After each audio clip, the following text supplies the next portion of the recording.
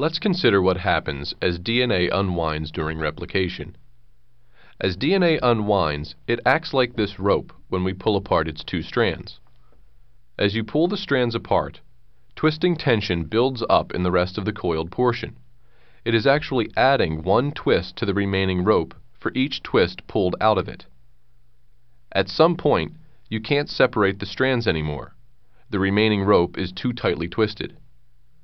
If you relax your tension on the rope, it will twist around itself in a supercoil. It is releasing tension. If you want to keep pulling the rope apart, you have to release the tension periodically, and one way to do this is to cut the rope and splice it back together. This problem has been best characterized in small circular DNAs.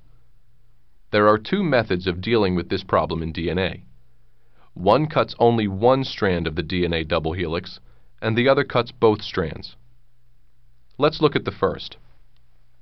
Topoisomerase I enzymes cut a single strand of the double helix, pass the other strand through the cut, and reseal the break, relaxing the overwound molecule, which now has one fewer twist.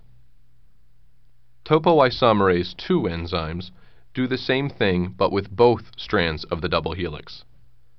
Topoisomerase II cuts both strands of a double-stranded DNA and passes another double strand through the break and then reseals the break. So if a molecule of DNA is supercoiled, topoisomerase II can remove the supercoiling, two twists at a time, to yield a relaxed circle.